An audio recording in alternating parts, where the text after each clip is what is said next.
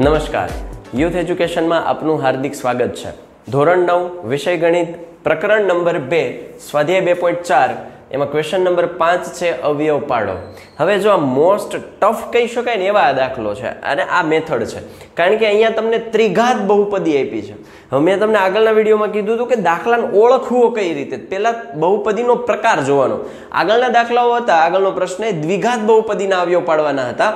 આના ત્રિઘાત બહુપદીના અવયવ, પણ સૂચના દરેક જગ્યાએ સરખી અવયવ પાડો. તો આપણે તો કન્ફ્યુઝ થવાની જરૂર જ નથી. પહેલા ઓળખી લેવાનું આના ઉપર કયું હથિયાર લાગશે, પહેલા જોઈ લેવાનું કે આપણો શિકાર કેવો છે, બરાબર. અને એ જેવો માથા ભારે છે એ પ્રકારનો આપણે હથિયાર છે એ ઇસ્તેમાલ કરશું. તો આના માટે પહેલા હું બે નિયમ લખું છું ને એનો ઉપયોગ કરીને આપણે આજ નવી મેથડ ભણવાના છીએ.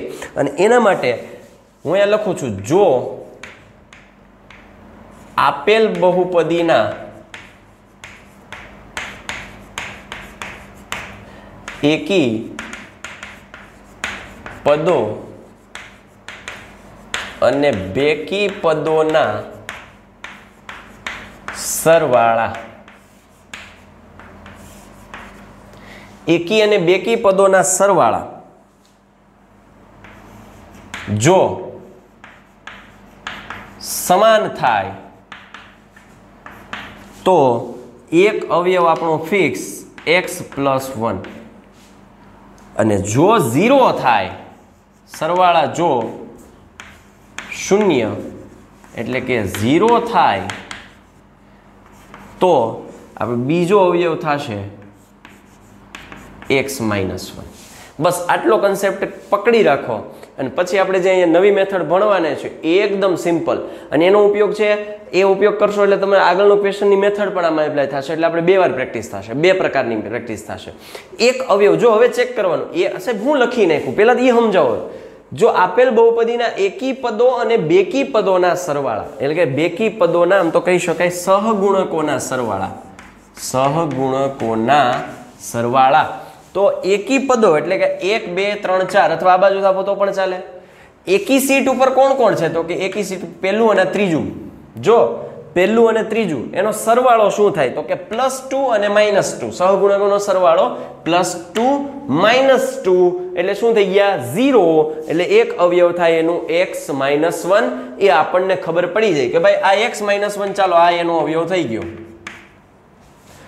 હવે શું કરવાનું? તો કે લેટ સપોઝ આને હું આપી દઉં કે p of x બરાબર x³ -2x² -x + 2, અને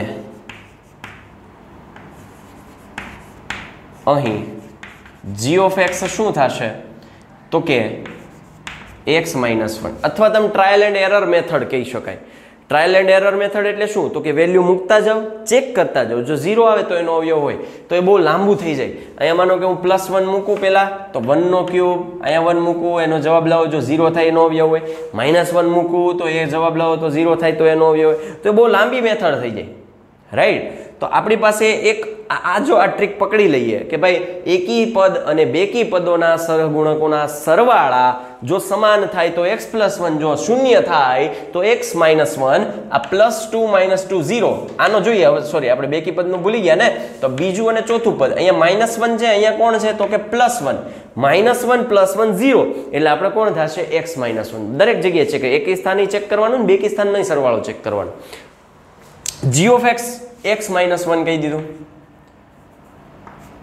હવે ખાસ ધ્યાન રાખજો, એક ખાટલી મેથડ આવે છે, એને આમ દેશી નામ આપ્યું છે ખાટલી. આમ તો એ ભાગાકારની રીત જ છે, પણ ભાગાકારની અપડેટેડ વર્ઝન છે. એમાં મેં તમને લાસ્ટ જ્યારે આપણે ભાગાકારની રીત શીખ્યા ત્યારે મેં તમને ઉલ્લેખ કર્યો હતો કે એક નવી રીત છે જે NCERTમાં આપણે આમ તો માન્ય ગણી શકાય, પણ 10મામાં એ એક્સેપ્ટેબલ નથી. એમાં તમારે ભાગાકાર જ કરવો પડે. તો એ વખતે જે રીત કીધી હતી એનો ઉલ્લેખ હવે કરું છું. g of x આપણને x - 1 આવ્યો. તો કે હવે ધારો કે g of x બરાબર 0 લેતા, તો આ શું થઈ જાય? x - 1 બરાબર 0, તો x બરાબર +1. આ આપણું થઈ ગયું ઓશિકુ. જો હું આ ઓશિકુ કેમ નામ આપ્યું? કારણ કે આપણે રીત છે કે ખાટલી રીત છે, તો ખાટલા માટે ઓશિકુ જો હે. અને મેથડમાં શું કરવાનું? તો કે આ રીતે બરાબર. હવે અહીંયા શું કરશું તો કે પહેલાં તો કોણ છે x cube, x square, x અને અચળ પદ. હવે એના સહગુણકો લખશો. એક્સ ક્યુબનો સહગુણક કોણ છે તો કે +1. નિશાનીઓ સાથે લખવાની ટેવ પાડજો. +1. એક્સ સ્ક્વેરનો સહગુણક કોણ છે -2. એક્સનો સહગુણક કોણ છે -1. 2નો સહગુણક સોરી અચળ પદ તો એ તો 2 જ છે. હવે ઓશિકુ તૈયાર કર્યું હતું હાલો, અને ઓશિકુ તૈયાર કર્યું છે એને ક્યાં મૂકશું તો કે અહીંયા આ ઓશિકુ લાવું છે નહીં, આ તો યાદ રાખવા માટે હો. પાછું આ પેપરમાં લખતા કે અહીં ઓશિકુ બરાબર x બરાબર +1 એવું લખતા નહીં. એ ઓશિકુ આપણે ખાલી સમજવા માટે છે. હવે પહેલી રીત, પહેલું કામ એ કરવાનું કે કોઈને પૂછ્યા વગર અહીંયા 0 મૂકી અને સરવાળો કરો +1 + 0 એટલે કે +1. કોઈને પૂછ્યા વગર 0 મૂકી દીધું. હવે શું કરવાનું, આનો ગુણાકાર આની ચોકડી ગુણાકાર, ઓલામાં ચોકડી ગુણાકાર કરતા આમાં ચોકડી ગુણાકાર જ કરીએ. પ્લસ પ્લસ પ્લસ ક્યાં મૂકવાનું તો કે એની નીચે 1 એકા 1. હવે જે પ્રક્રિયા થાય એ જ કરવાની. ઓલા નિશાની બદલાવતા હતા. શું કામ બદલાવતા હતા? કારણ કે ત્યારે x - 1 રાખતા હતા. હવે આની જ નિશાની બદલાઈ નાખી છે તો ભાઈ કે નિશાની બદલાવાની જરૂર નથી. શેમાં તો કે ભાગાકાર વાળી રીતમાં 5-6 સ્ટેપ લખ્યા હતા અહીંયા, યાદ કરો. હા ઓકે. હવે -2 + 1 એટલે આ થશે -1. નિશાની અલગ અલગ, પ્રક્રિયા બાદબાકીની, મોટામાંથી નાનું બાદ થાય, નિશાની મોટા પદને ચોકડી ગુણે પ્લસ માઇનસ માઇનસ 1 એકા 1 માઇનસ માઇનસ એટલે નિશાની સરખી, પ્રક્રિયા સરવાળાની એટલે કે 1 અને 1 2, નિશાની મોટા પદની, ચોકડી ગુણે પ્લસ માઇનસ માઇનસ બાજુમાં લખતું જાઓ ઉપર 2 એકા 2 +2 -2 0. અહીંયા જો 0 આવે તો આપણે આ દાખલો સાચો છે એવું કહી શકાય. હવે આ જે 0 છે એને છોડી દેવાનું. આ શું થઈ જશે તો કે આ તમારું અપ થઈ જશે એટલે કે અચળ પદ. આ તમારું થઈ જાય x નો સહગુણક, આ થઈ જશે x² નો સહગુણક. બરાબર. તો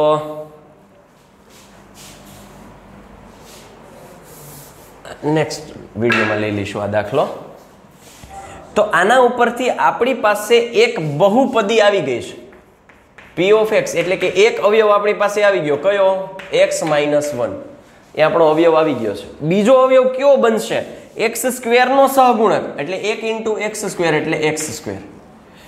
x નો સહગુણક એટલે x તો આવશે જ, પણ સહગુણક કોણ છે તો કે -1 એટલે -1x એટલે કે હું અહીંયા સિમ્પલ શું લખું છું તો કે -x. અને અચળ પદ કોણ છે તો કે -2. આટલો આઈડિયા ક્લિયર થયો? પહેલો કાઉન્સ. બીજો કાઉન્સ છે કઈ રીતે બનાવ્યો તો કે આ ખાટલી મેથડથી. બરાબર. અને એના માટે ઓશિકુ લેવા માટે આપણી પાસે આયા છે ને એને g of x બરાબર 0 લઈ લઈએ તો આપણને એક x બરાબર કંઈક કિંમત મળે અને આપણું ઓશિકુ થઈ જશે. ઓશિકુ ક્યાં મૂકવાનું તો કે 12 મૂકવાનું. આ શું છે? x³ નો સહગુણક, x² નો સહગુણક, x નો સહગુણક ને અચળ પદ. x³ નો સહગુણક +1, x² નો સહગુણક -2, x નો સહગુણક -1 નિશાની સાથે હાથી આવે, સોરી સૂંઢ સાથે હાથી આવે. બરાબર ને? -1 અચળ પદ +2. અહીંયા પ્લસ છે સાહેબ, પ્લસ લખવાની જરૂર હું, નિશાની લખવાની ટેવ પાડજો જેથી કરીને છે ને આપણને આમાં દાખલામાં ખોટું પડે નહીં. અહીંયા કોઈને પૂછ્યા વગર હું મૂકી દેવાનું જીવડો. +1 0 +1 પ્લસ પ્લસ પ્લસ ક્યાં મૂકવાનું? હવે બાજુમાં ઉપલા માળે 1 એકા 1. હવે આની પ્રક્રિયા કરીને આનો જવાબ લાવો, આનો પાછો ચોકડી ગુણે પ્લસ માઇનસ માઇનસ 1 એકા 1 -1 -2 થાય, માઇનસ પ્લસ માઇનસ 2 એકા 2 +2 -2 0 થાય. હવે શું કરવાનું તો કે આ તો 0 નીકળી જ જશે. એ હકીકતમાં શું હોય ખબર છે? શેષ હોય. આ હકીકતમાં શું હોય? શેષ હોય. એટલે કે આપણી શેષ 0 મળે અને શેષ 0 જ મળે. શું કામ 0 મળે? કારણ કે આપણે આને એક અવયવ કહી દીધો છે, એ અવયવ છે તો એની શેષ કેટલી હોય? 0 હોય. આ શું હોય? અચળ પદ. અચળ પદ તો કે -2. આ શું છે? x નો સહગુણક, આ x² નો સહગુણક. અને આના ઉપરથી આપણે બહુપદી બનાવીએ. એક અવયવ તો છે જ x - 1. આ શું છે તો કે x² - x -2, x² - x -2. આટલું સમજાય. અને હવે આના પછી આપણે પાછી આની આગળની મેથડ દ્વિઘાત બહુપદીના અવયવ પાડો એટલે કે પહેલું એમનેમ છેલ્લું એમનેમ 2 એકા 2 એવા ભાગ પાડો બાદબાકી 1 થાય 2 એકા 2 2 ના એવા ભાગ પાડો કે જેની બાદબાકી 1 થાય તો 2 એકા 2 મોટું પહેલા નાનું પછી 2 એકા 2 એટલે સીધું x લખું. જો હવે તમને આ પ્રેક્ટિસ થઈ જવી જોઈએ. મધ્યમ પદની નિશાની મોટા પદને લાગે અને આ માઇનસ માઇનસ શું થાય પ્લસ. હવે આ તો એમનેમ રહેશે જ x -1. આમાંથી કોણ કોમન નીકળશે તો કે આમાંથી નીકળશે x કોમન નીકળશે તો અહીંયા x -2 વધશે અને કોઈને પૂછ્યા વગર આ કૌંસ તો મૂકી જ દેવાનું. x છે 2 છે 2 છે એટલે કોમન કઈ નથી નીકળતું એટલે 1. પેલું પ્લસ છે અહીંયા પેલું પ્લસ છે અહીંયા માઇનસ છે આ માઇનસ છે એટલે નિશાની સરખી હોવાથી અહીંયા મૂક્યું પ્લસ. હવે આ થયું x -1 અને આમાં હવે સીધો કૌંસ છોડી દઉં છું. આમાંથી બેમાંથી x -2 કોમન કાઢું તો અહીંયા વધે x +1. તો આ આપણો ફાઇનલ આન્સર થયો કે આ એના અવયવ થઈ ગયા p of x ના. કોના? p of x ના. હજી આપણે આવા 4 દાખલાઓ છે. જેમ જેમ આપણે દાખલાઓ ગણશું એમ એમ તમને વધારે ને વધારે ઊંડાણપૂર્વક સમજણ આવતી જશે. તો આ રીતે આપણે ક્વેશ્ચન 5 નો પહેલો દાખલો છે એ પૂરો કર્યો. Thank you. જય હિન્દ, જય ભારત.